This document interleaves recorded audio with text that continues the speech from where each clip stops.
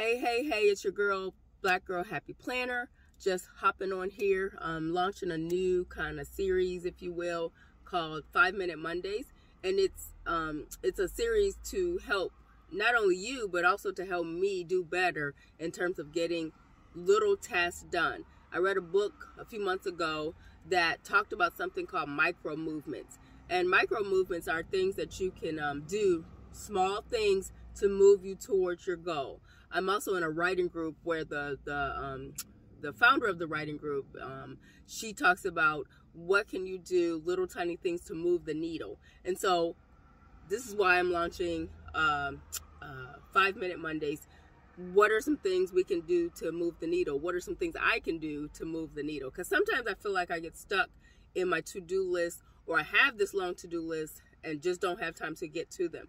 But what are some little things I can do to move towards the tasks that are on my to-do list? So, therefore, launching 5-Minute Mondays. So today, the focus is writing things down and planning. Like, a lot of us have planners. We have all these fancy planners, journals, and things like that. And some of us, we can make them pretty. We put stickers in them and all kinds of stuff. But sometimes we don't even get to the list that we've created or to the planning that we've done in the planner. So today, launching 5-Minute Monday, going ahead, there's 2 appointments I need to reschedule. And they've been on my list for probably about a month now. 5-Minute Monday, I went ahead. I have this thing called Sunday Basket. It's a system by an organizer, professional organizer named Lisa Woodruff. And Sunday Basket helps you organize all of your papers and mail and things like that for the week. And I pulled out my Sunday Basket folder, flipped to the where I have the paperwork for my appointments that I need to change. I quickly wrote down those numbers, put them in my app on my phone so I could take the information with me instead of it sitting at home, so I can at least have it with me. So when I get to sit down for a moment during the day today at work, I can actually do what it is I said I wanted to do. So that took me 5 minutes to write those numbers down, put them in my app, close the folder, put it back, and boom, 5 minutes. That's it. So I'm encouraging you to do the same thing. Today, start 5-Minute Mondays in your life. Make a list of all the different types of things you have to do and actually do them. Take a moment, 5 minutes. And I'm finding that the morning time is a really good time to do that before you are up and running and in the car and doing all the things you need to do.